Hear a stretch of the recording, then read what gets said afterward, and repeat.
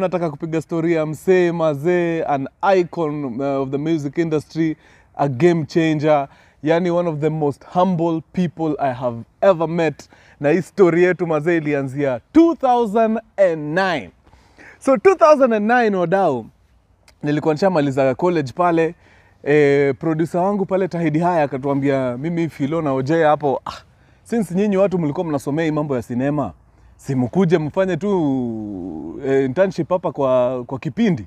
So 2009, not only was I an actor pale Tahidi High, I was also the camera person and script writer for Tahidi, and I was also the camera person and script writer for Mother-in-Law, which is a sister program to Tahidi High. Zote zilikuwa under the same producer. So ikakuwa ndo sawa. So sisi tunapiga asoli yetu, alafu routine pale ilikuwaga wakati shule zimefunguliwa, wakati shule ziko in session, tunashoot Mother-in-Law 4 days a week. That's Monday to Thursday. Tuna take a break on Friday, ndio Saturday tuende tufanye nini? To shoot Tahidi High. Shule zikifungwa, Mother-in-Law inaenda break officially, then tunapiga Tahidi High the whole month until shule zifunguliwe. Juu unajua Tahidi ilikuwa inashutiwa in an actual high school. So hii time shule zilikuwa bado ziko in session, so tunapiga ile routine yetu ya 4 days Mother-in-Law, break on Friday, Saturday Tahidi High. Sawa? So one of these days mazee, kasimu kanaingia. Naangalia hivi naona huyu ni boy wangu tulisoma naye high school. Wacha nisikia anasema nini. So nachukua simu ananiambia, mazee Abel jo, naona mambo yenu pale Tahidi High, na come through inaweza mbaya. Na tumekaa hivi tuko consider, tukaona wewe unaweza piga MCing nini deadly sana pale chuo. Tuko na event na kama I think ilikuwa ni Mr and Miss Moi University or something. Ama ilikuwa tu sikumbuki poa ilikuwa ni nini exactly, but ilikuwa tu ni gig na walikuwa wanahitaji nani MC. So nikapiga hesabu Eldoret, hii gig iko lini bro? Akaambia gig iko Friday usiku. So nakam tutapiga Friday usiku, wewe unaishia. Napiga hesabu mazee, ni shoot Mother-in-Law mpaka Thursday. On Friday wakati nafaa kuwa rest, nitoke hapa niende Eldoret, nipige gig na bado nirudi in time for shoot ya Saturday asubuhi. Mazee ilikuwa inanikanganya deadly. So nikamuuliza, okay, so nikipiga hii shughuli maziwa ni ngapi? Akaniambia, pale siwezi kosa 1000 zako 30. Wadau. 2009, 30 G's was a lot of money. Unajua 30 G's ni pesa inge influence decision yako mazee ya vitu nyingi sana. So nikapiga hesabu nikaona, usingizi 30 G's. Usingizi 30 G's. Nikasema, you know what? Wacha tuchukue 30 G's mtu wangu. Nikamwambia buda, nakuja. Nitafika hapo, ni rest kidogo until gig ianze, nipige gig yangu. Wakati tu gig itaisha hivi, teke mimi nirudi wapi? Nirudi Nairobi. Sawa. So hiyo mind you simu imekaa kitu ka Wednesday. So niko na tu Thursday, Friday mimi huyo Eldoret. So Friday imefika, mimi kama kawa, like the celebrity that I was. Nikaingia pale mtandao Facebook nini, nika upload picha ya ndege hapo na nikaandika caption matata pale sana, paper chasing, get that mula maze, chasing the bag. Alafu nikaipost pale kwa mtandao.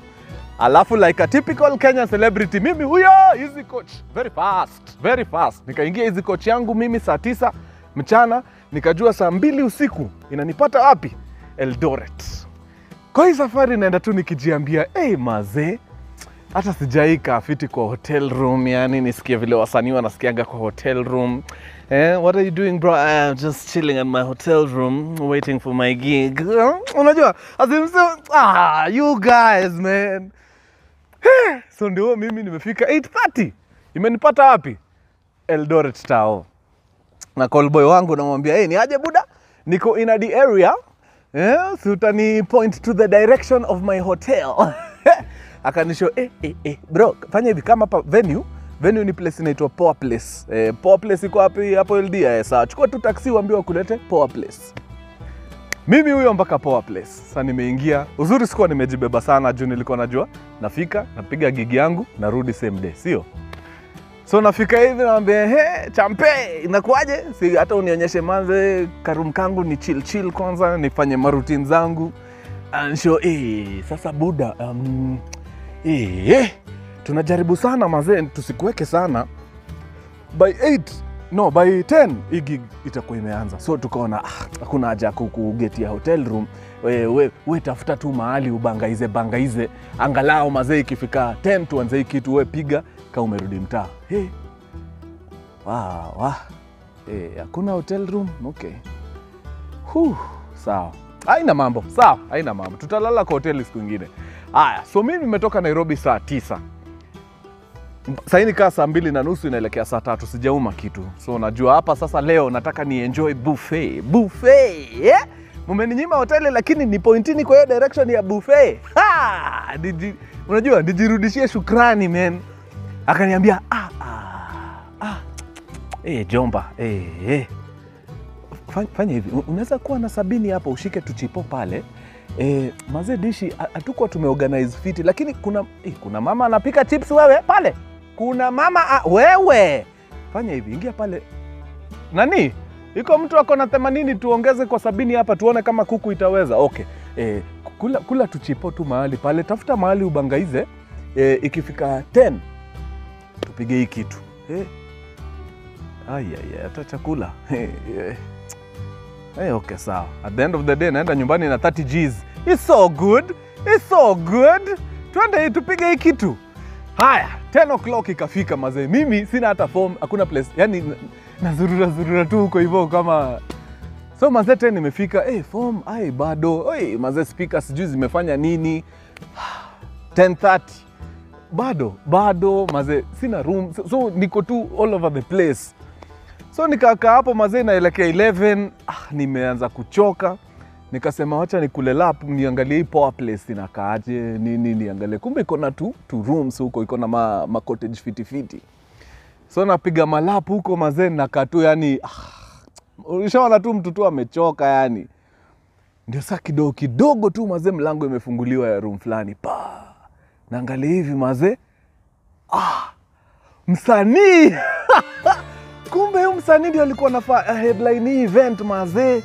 Sikuwa nimepata hiyo info vizuri. Buda unafanya nini hizi area? Kancho mazee mimi ndio na headline event nini? Ni aje uko room gani? Nikamwambia room buda. Mtu yangu mimi vile unaniona hivi.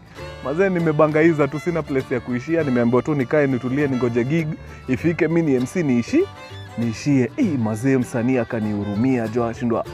Umetoka Nairobi na hata ka room ka place ka kuchill mazee hawaja kujenga.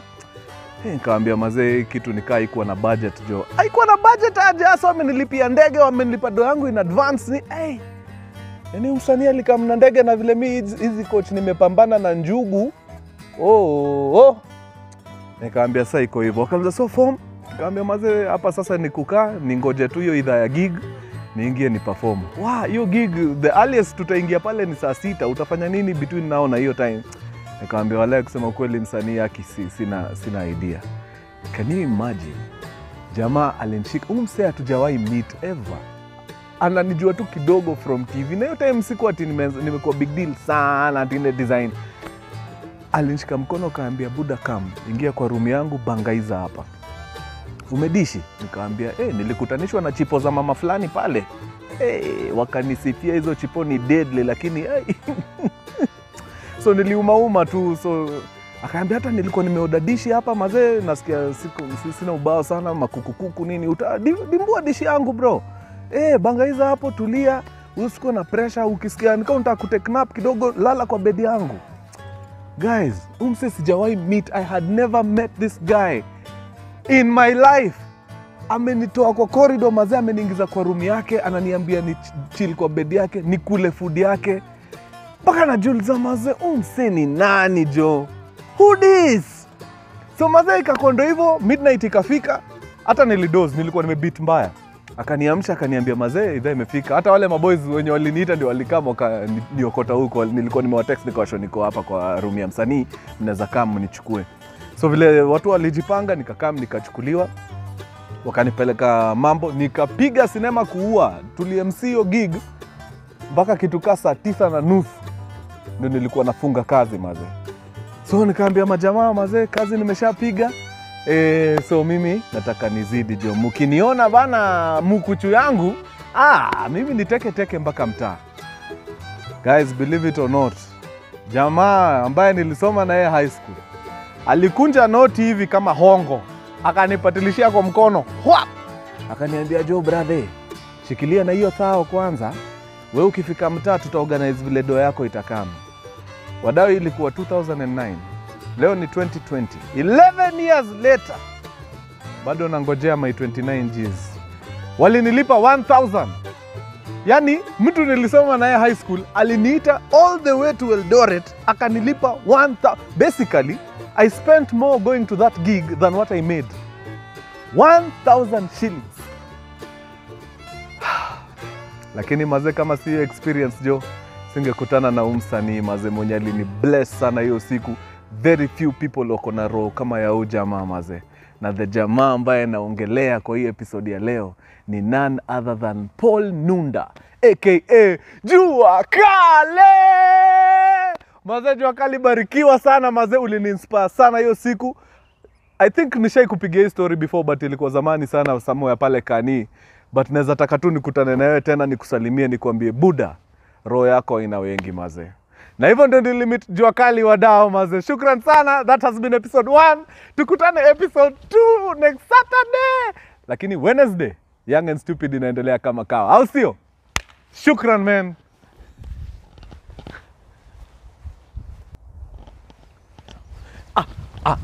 We, kabla sija we mkumbuke tu subscribe Kuna mtu ameni-challenge akaniambia nikifika 60,000 by end of June ananipatia 60,000 shillings. Na mnamjua kijana mkonda mahali, mnamjua. Msikubali shetani ashinde tafadhali. 60,000 by end of June please, hii nawaomba please. Thank you.